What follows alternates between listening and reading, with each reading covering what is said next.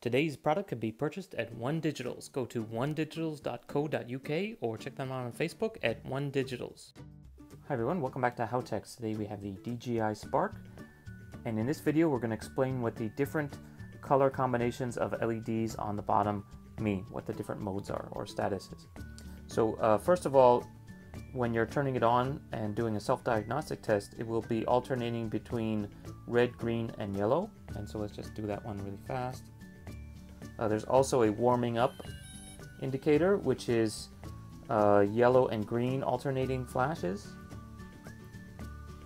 And then there's a P mode with GPS. So if you're in that mode, it will do a slow green flashing. If you are doing P mode with vision systems, it'll be doing double green flashing. If you are in a situation where you have no GPS or vision system, it will do a slow yellow flashing. And if it's braking, it will do the fast green flashing. There's also some warning modes.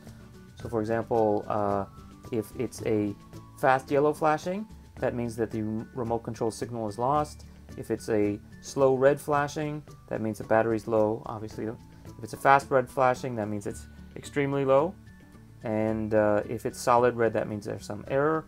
And last but not least, if it's red and yellow fast alternating flash, that means that compass calibration is required. Okay, that's about it for this video. If you have any questions, please leave a comment. Don't forget to subscribe and check us out next time here on HowTechs. Thanks, bye. Throw it away after you unbox it. And here we are, and we have some slots for accessories.